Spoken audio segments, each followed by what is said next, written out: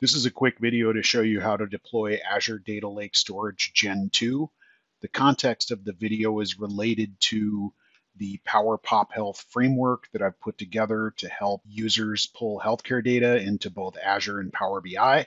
However, the deployment methodology could be used for any Azure Data Lake Storage Gen 2. So here on my home page in Azure, if I go to create a resource, search for storage, and select storage account, go ahead and hit create.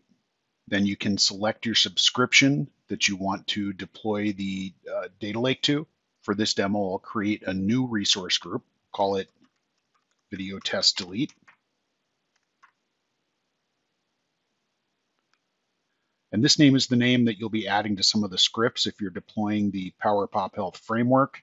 The instructions are in the GitHub site. Then you select the Azure region that you want to deploy it to. I'm going to leave it in standard performance. Let's review and create. Validation passed. Go ahead and hit create. And now you can see the deployment is in progress. Once the deployment is succeeded, you can go to the resource.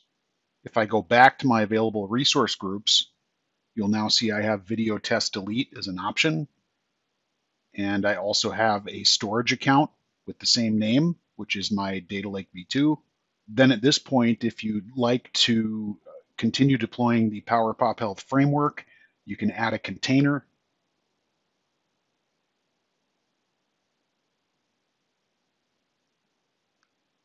All of the scripts in the GitHub site reference a container named Power Pop Health.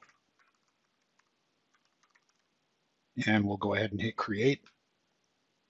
And at this point, you have a container within your Data Lake V2 that you can use with the scripts inside of Power Pop Health.